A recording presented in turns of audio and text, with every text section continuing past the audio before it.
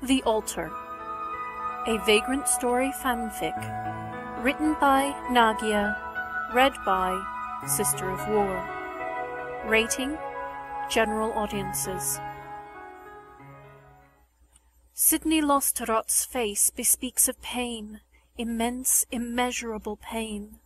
For that, she would forgive him. But answers are owed, and she will have them. She crouches beside him and ignores the risk-breaker who is still asleep, only scant steps away.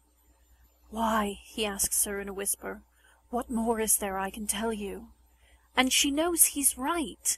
Left to her own devices, she would let the question sleep, would have let him have the rest he so surely needs. But John Harden deserved a better death than the one he had, and for all it was at Guildenstern's hands, it was in Sidney's name. And Joshua Bardorba deserved a better childhood. He spent so many hours utterly terrified. He has no debt to her, no, but he still owes answers. Why the boy? He deserves to know. Sidney raises one blonde eyebrow in an arching wince. You would hold my answer in trust for him? There's a question, painful and raw, lingering beneath the surface of his words. An implication, yearning and open and awful, stretches between them.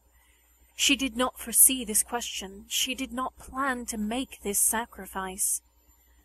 Will you care for the boy? He is asking her, and she wants to say no. She wants so badly to say no. This answer is mine as well. But they are at quits.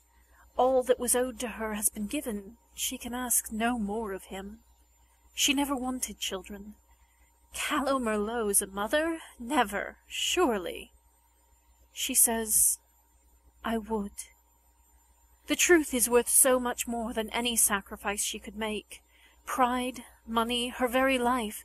She would lay it all at the altar of truth. It is the best gift she could ever give Joshua, the only one that will mean anything. It is the only thing she has left to claim for herself. The end.